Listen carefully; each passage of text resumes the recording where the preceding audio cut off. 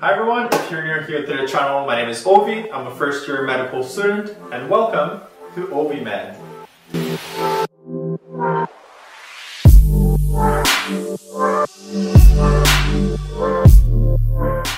Alright, so first things first, I want to wish everyone a Merry Christmas and Happy Holidays. This video is going to be coming out on December 26th, so yeah, just Merry Christmas, and I hope you all have a good time during the holidays.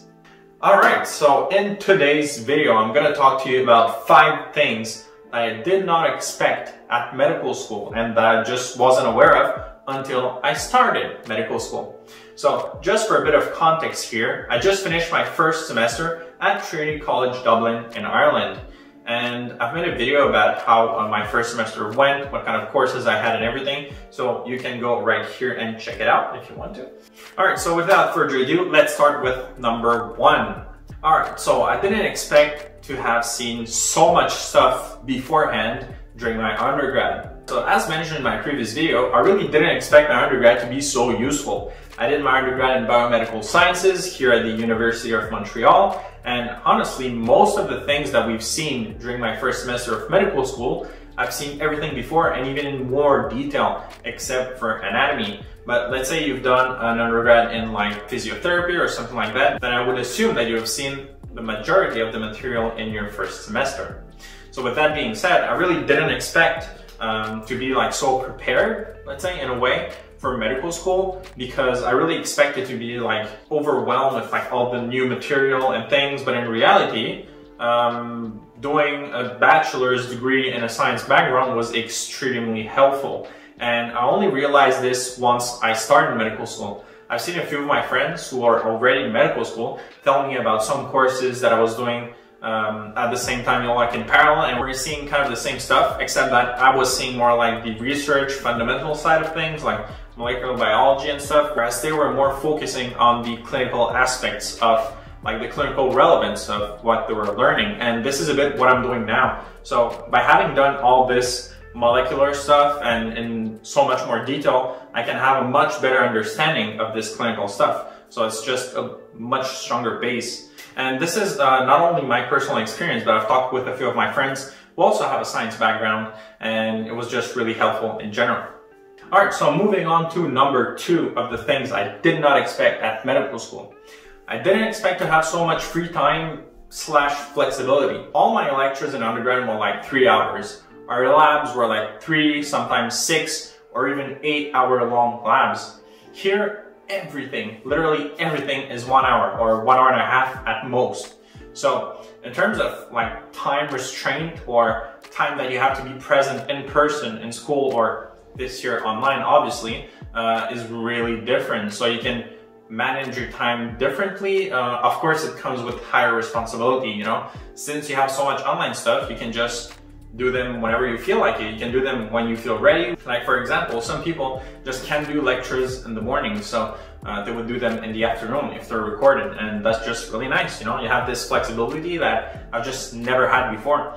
But I'm not sure if this is due to COVID or if it's just the way the university works. So I guess I can answer that question in a year or 2 when everything's gonna go back to normal, hopefully. So yeah. At number 3, we have differences in the grading system and the stress revolving around examinations and tests. So what do I mean about that? Well, first of all, the grading system here at Trinity College Dublin is not pass or fail. In some courses it is, but in others it's not. So we have a different grading system in which you have first class honors, which is when you have above 70% in all your courses. Then you have second class, which is above 60.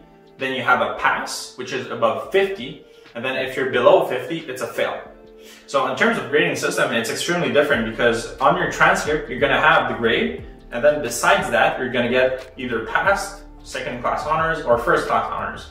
So it's a bit different. So it's kind of rare to see grades above 80, if not like extremely rare, because the grading is, you know, very harsh, let's say, in a way. And that leads me to my second point. The exams are different, but I'm going to talk about that in my next point. So what about stress exactly revolving around examinations and tests? Well, it's not the same kind of stress that you had in undergrad. Because in undergrad, you had to perform, you had to do everything you can to get the best grade possible in order to get into medical school. You weren't studying always for your own pleasure. Sometimes you were studying only to get the best grade possible. And let's not lie, it's true, it does happen. But here in medical school, it's different. I'm not really all that stressed around exams anymore because I know that in order to graduate, I only need to pass, and that these grades that I'm having right now don't really matter in residency or when I'm applying later. Things that matter is like my clinical year rotations, letter of recommendations, my USMLEs, my Canadian boards and stuff like that. So the stress is different in a way. There's more material, that's for sure, and a shorter period of time to learn, but yeah, it's just different. Alright, so now moving on to point number 4 of things that I didn't expect at medical school. So you need to find new study methods. Your old methods that you thought were like really good and worked really well, well, they're not going to work in medical school, and that's normal. You need to readjust for every single module, every single course, every single lecture even that you get on some like new material that you've never seen before.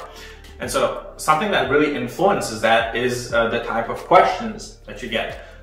This is something that never expected really. We're gonna have essay questions on our exams, which are in January, if you remember. So in these essay questions, basically the question is gonna be like, talk to us about glucose regulation in the body. So you don't really know where to start, you don't get asked for specific details, you have to show the professor that you know the materials. We're gonna talk about gluconeogenesis, glycolysis, all the different cycles that you have in biochemistry. So it's really different in terms of learning because I'm used to having multiple choice questions, and I think that's the vast majority of what people have in general in their undergrad or in North America, even in medical school. So it's different in a way that you're not going to be studying in the same way, because when you're studying for MCQs, you're really going to know all of the specific details, the smallest components, and sometimes you could get away with not understanding the material but still having the right answer just by sheer memorization. But in medical school, you can't do that. You have so much material, you're never gonna be able to remember everything. There's just no way. So it's a lot more based on comprehension. And I think that's really important. That's really good because later on, when you're gonna become a clinician, well, you're gonna be able to explain to your patients better because you're gonna be trained throughout medical school to do that, let's say in a way, through these essay questions, whereas through MCQs, it's more obscure facts sometimes, so I don't think it's as relevant. But yeah, if you've never done essays, like myself, I've never had an essay exam, well, it's gonna be like a whole new world, you know, new adjustment period, new everything, new ways of studying. So what I'm doing now is, let's say I'm studying neurotransmission, well, instead of like memorizing all the like different steps or different neurotransmitters or stuff like that and what they do, their properties and whatever, I focus my study on like explaining the whole process, like what happens first, like is it the calcium channels, is it the sodium channels, is it the potassium channels that open up, and then how does the neurotransmitter exit the synapse or something like that, you know. So it's different study methods. I did expect things to change, but I didn't expect to have essay questions. So yeah. And then at number 5 of things that I didn't expect at medical school, COVID-19, duh.